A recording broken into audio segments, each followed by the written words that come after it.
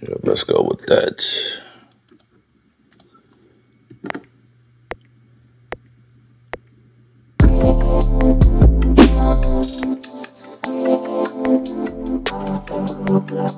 Yo, Ella. What's up, Elvin? What are you doing? Making music. Did you hear about the update? You know, about Personas, that update with the keyboard thingy? Yeah, the integration thing, yeah. Wow, what's up? Okay. You should make a video about that. Interesting. Whoa. Really? Sorry, man, I always wanted to do that. Okay. Got you, Ella. What's up, creative faces? Ella from Creative Sound. Yes, indeed. Personas has given us this update that we've been fighting for. Man, this is a day I have never thought that I would see. This has been a long fight. You guys, I know you guys remember those videos I posted. And it seemed like when I post those videos, I'm gonna be honest, it seemed like we was being ignored. I'm not saying that everything we complain about should be listened to, because if Native Instruments or Personas or whatever company, if they put in everything that people request for, this will be a massive disaster. We'll be looking like, what is going on? Like, why is all this stuff in here? You don't need, you know what I mean? Like, I know a lot of times when people request for things, it be something that the DAW already can do, or it may be like a couple of steps to get the results you're looking for, but it doesn't necessarily need to be in the DAW. Like, the people are getting lazy these days, you know what I'm saying? But integration is very important. Hello, I've just been informed that if you wish to look fly like Ella and myself, then you should click your way to creative.com. On this website is remarkable designs, t-shirts, jackets, hats, hoodies, sweatpants, and more to come. We also have courses if you're looking to advance in your musical endeavors. Once you visit our website, it's pretty awesome. But once you make a buy, it's remarkable. It supports the channel and me. Please don't tell Ella I said that, but he has not paid me yet. So buy away. Let's continue this journey in creating a movement of creatives around the world that can create with their inner creative juices. Musicians, music producers, beat makers, singers, club promoters, whomever you are in this industry, join me while we expand. As Ella always says, stay creative without rules, but I have another saying. May the creative forces be with you. I made it up myself. Some people may think I'm Ella, but I'm really not Ella. He doesn't look anything like me. This commercial is now over. Back to the video. I always thought it was pretty interesting how once I start talking about like why we don't have this new technology with us Studio One users, right? And then they released the Atom Pad as a solution to the problem. And I'm like, no, that's not what we're asking for. Although this thing is pretty nice for some of you guys that, you know, you're not a Native Instruments person. You're strictly Studio One, and you design and do everything that you need to. You don't necessarily, you know what I'm saying? And you buy the Atom Pad as an addition, or you know, make your setup pretty sweet. Now, when we talk about integration, yeah, this is definitely a very tight integration with Studio One. All of the buttons and pads are accounted for on here. Absolutely remarkable.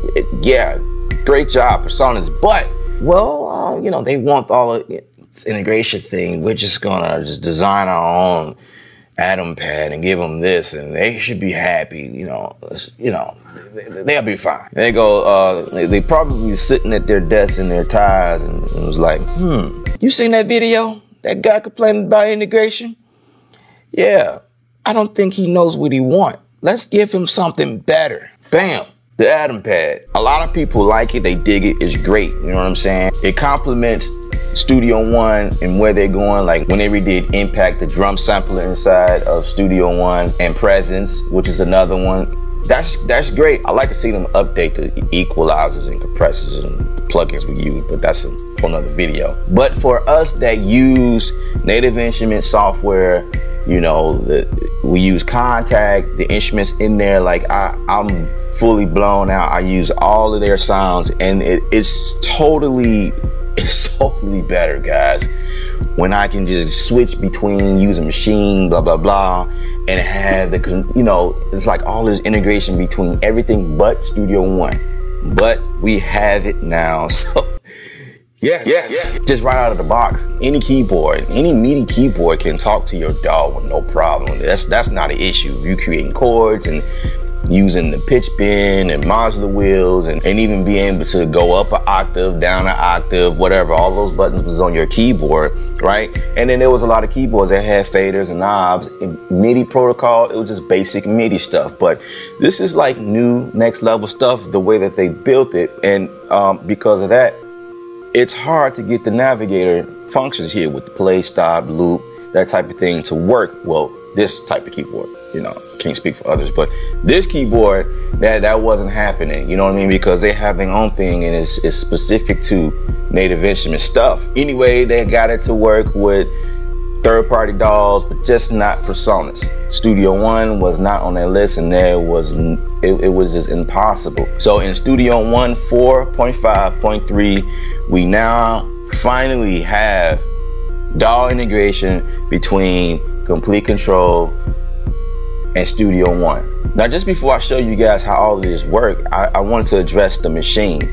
Now, the machine is not really a part of the list. The machine that doesn't have that DAW integration protocol. So, and a lot of you guys thinking like integration, and you automatically thinking the MK3 must be a part of that. I don't think the MK3 was designed to do that. However, you are able to do that because remember, we always had the ability to switch back and forth between the software or the plug-in mode and then go to MIDI mode, and I've done a video on that. But for right now, I'm gonna show you guys how all this works. We're gonna go to the computer here. So basically what you will need to do is first go to your preference area and then visit the external devices tab, and this is where all your MIDI devices live. So you just hit add, and then you go to Native Instruments folder here, and look, we have additional inserts here that wasn't there before. Now, you guys are familiar with the machine control that has always been there. I don't believe there's any updates to this because the picture remains the same. It looks the same, which is, you know, you guys know that's the MK2 right here. But these other additions are pretty cool. Like, I am happy to see the logo of Native Instruments a part of this list. This is amazing. So this is what we'll need to do. You just make sure you just go here and then you go to receive. And as you can see, Komplete Kontrol DAW. You understand what I'm saying? The keyboard was designed to have that integration between your DAW. And so this is what you need to select. I'm not going to select it because I already have everything set up. And then you need to go and do the same thing. So like for what I have, let's cancel out of this. Right here. This is what I have, and I have them both for receive from and send to. You know, I don't know if that really makes a huge difference, but that's just what I did, and everything works perfectly. So we're gonna leave it just like that. And of course, when just getting the Komplete Kontrol to just work as a keyboard, we always had to go here. Remember, we had to go to, I think it's new keyboard, and then select the port. Komplete Kontrol port and all that jazz. That's what we had to do before, but now we have it's specific to this keyboard, which is absolutely amazing. And it's pretty much the same thing, the same as setting up a generic new keyboard or whatever device. And then you just make sure you select the port 1 for receive from, and then send to port 1. Make sure that you don't have any of this checked in. The only thing that should be checked is the channels, the MIDI channels. You want all of those checked, right? And you're all set. You're good to go. Now let's show you what's going on. Excuse the mess. It'll be working. So basically, the play stop, the play, record, stop, the loop, the metro. Yeah, like.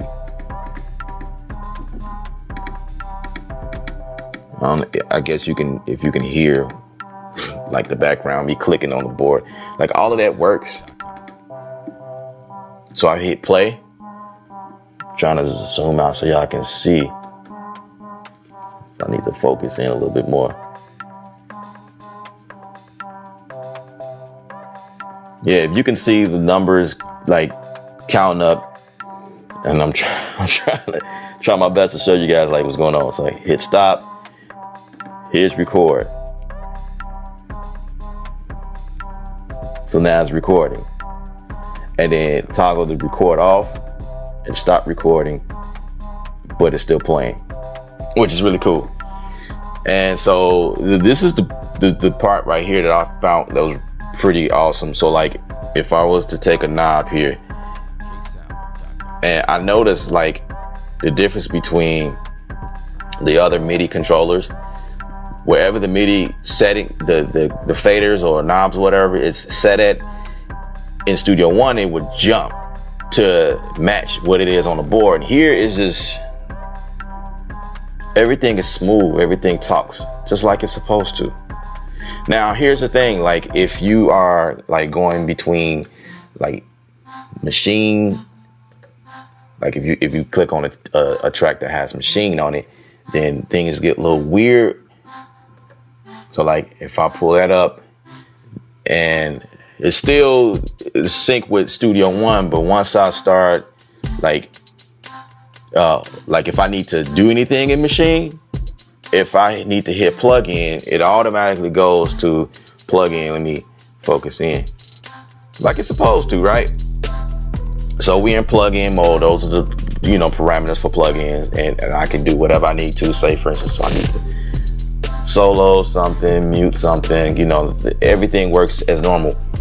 But if I need to come back out and do like adjustments to any other tracks, this is the part that gets a little crazy. So if you hit mixer, this is going to be the mixing side of machine. So what you have to do is, I don't know if this is a bug or if this is what you have to do, but you got to do a series of things here. Like if I click here on that, like that's just an audio or whatever.